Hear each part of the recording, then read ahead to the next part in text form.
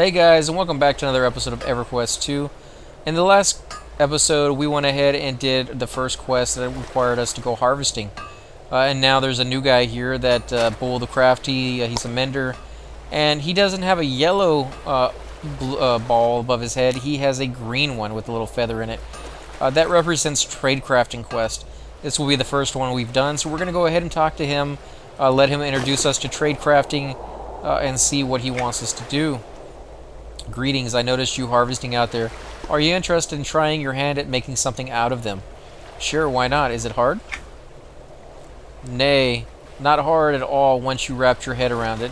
But I'm not the one to keep talking all day. Why don't you just jump in and try? Okay, what do I do?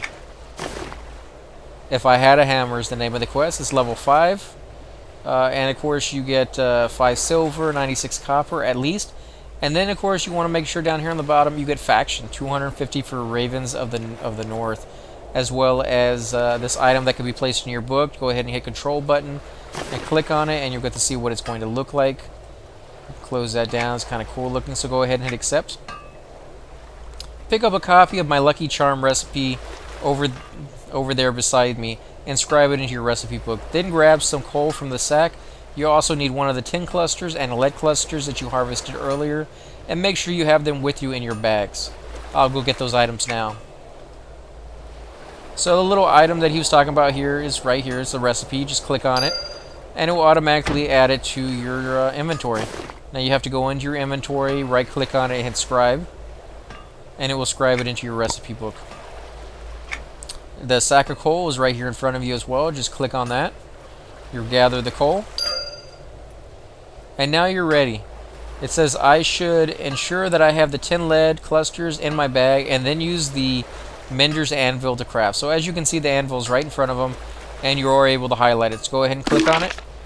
And since this is a special anvil, it won't show all the recipes you may have, although this is the very first quest we have. So this is the only recipe we have at the moment. So go ahead and click on it and say create. Now this is the recipe. It shows that you need 1 tin cluster, 1 lead cluster, and 1 crude coal. You're always going to need some kind of fuel component when you're making your stuff. Different components for different tiers, different components for different trade crafts. So go ahead and hit begin. Now you see these buttons down here on the bottom. There's 6 of them, and basically there's only 3 because they just repeat. Now these first 3 right here will decrease progress but increase durability, and these second 3 will reduce durability but increase progress. So you can actually press these things, alternating through them, and as if you see I press this first one, it grays out the other one. If I press this one, it grays out the other one. And occasionally down here in this little box that's down here on the bottom, that's clear right now, one of these pictures will pop up. When it does, you want to hit the corresponding picture for it. But you can either increase progress or increase durability while lowering the other one. Now progress is the green bar. Durability, no, but take that back. Progress is the blue bar, durability is the green bar. So you want to make sure that you keep them both moving upwards. That you want to, if the durability falls too low, it will actually drop down to the 3rd level, and this top one will disappear, and then drop down to the 2nd level. And if it drops down too low, you will fail to make the item. You also won't make the best item you possibly can if it's not 4 levels. So be very cautious about that. Again, you can click these buttons throughout the entire process, but when one of them pops up, you want to make sure you hit the right symbol. Sometimes you get unlucky and you just hit the button split second after the little button pops up, and that will actually damage your progress and your durability a great deal because you hit the wrong button. It's almost better not to hit anything at all than to hit the wrong one. So another thing to consider when you're doing these. Let's go ahead and close that down. We finished off the quest. You managed to craft Lucky's Wolf Paw.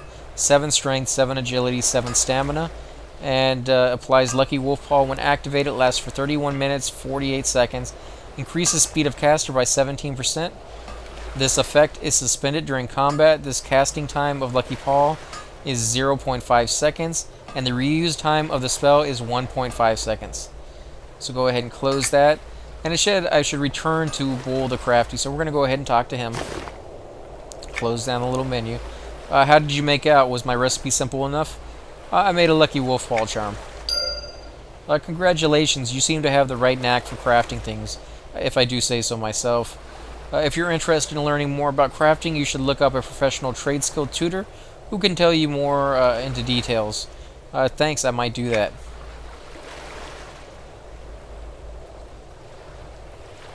So the quest isn't completely over yet. We still have to go over to the town and turn it in to somebody in New Hollis, and we're going to go ahead and do that now as well. Hey guys, and welcome back to EverQuest 2. Now this will be the second part of If I Had a Hammer. It comes from Bull the Crafty. And I left you guys here last time and told you I'll go ahead and walk you over to where you need to go. Now at the time I figured you needed to walk through the entire zone to get there, but I actually found a short route into New Hollis that we can take rather quickly. So we're going to go ahead and head over here to this direction. Now you're welcome to wait here for the boat if you prefer, or you can swim. Now swimming usually takes a little bit longer than this, but I'm wearing a mount that we recently got for one of the quests, and if you're interested in that, you can watch some of those videos and you'll see exactly where to get those. It's highly worth it to do that quest line in my opinion, and you'll see just exactly how fast I'm going. I'm actually going faster than the boat itself, so that's rather cool that you can get one at level 20 or even at level 19 if you do it in the right order. Now if you come over here to the side, usually the quest will be over here at this little camp. This is the next little area that you're going to be hunting in, but you can come over here to this little corner and you'll see this little gap basically in the wall, and you can sneak up this little area and it goes right up the little mountain into this little cave, and as you can see it's quite steep. It'd be one heck of an exercise to come up here, and here you go, you're now in New Hollis, and as you can see this is the town. So I'll zoom out a little bit, and here you go. Now if you're not sure where to go inside New Hollis, you can hit the map and you'll see this is the area they want you to go, right over here. So we'll go ahead and put a little wisp on. The way to get over here is through this tunnel right here. This will lead you to the trade crafting area. This will go up a little further, so as you can see we're basically climbing to the top of the mountain. And here we go, we're in the trade crafting area. There's also houses that you can purchase in this area so that you can start putting down some of the furniture or house items that you've gotten from quest. And the person we're looking for is right here. Go ahead and walk over to the other side of her so we can see, or to him. And he is Glenn Hammerhem. We're going to go ahead and talk to him and see what he wants. And that finishes off the quest If I Had a Hammer level 5. You get your little handbook. Again, you can put this inside your house. It looks rather cool, and you get 10 silver and 72 copper. We're going to go ahead and hit accept. You have learned how to gather, harvest, and whether or not you decide to learn a trade skill profession, you'll find harvesting can be a useful and profitable pastime. Are you interested in reviewing the crafting process? So we're going to go ahead and stop the quest here, guys. If you enjoy these videos, please hit the like button, subscribe, leave a comment below, and as always, thanks for watching.